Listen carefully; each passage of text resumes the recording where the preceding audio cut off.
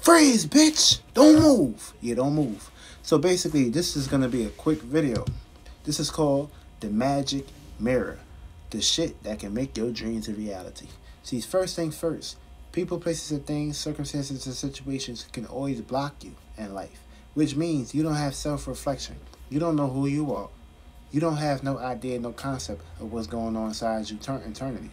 So this basically means that you have put yourself out there and lost yourself.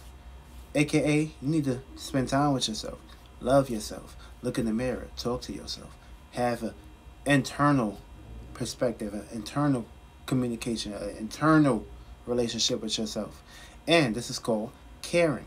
Now, the moon is in Cancer. Now, I'm going to do that tarot card reading. Of course, I'm going to get back to everybody's readings. I ain't forget y'all. I love y'all. But this video right here is predicated towards the I care energies. So whatever you're caring for, whatever you're trying to do, care for this mirror. Talk to this mirror.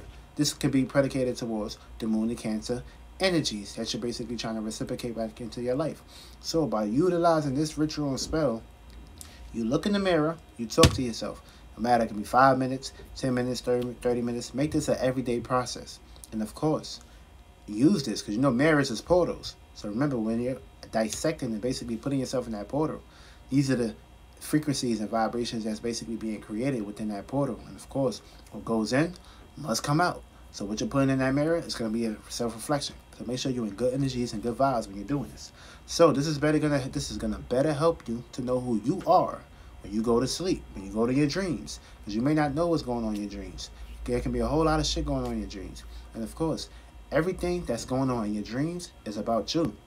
So utilizing this mirror can help you better control your dreams to make your dreams a reality, and of course put you into a situation and a frequency to bring your dreams down on heaven. This way your dreams won't be all over the place.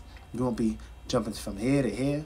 You're gonna dream. Your spirit always gonna tell you what's going on in your dreams.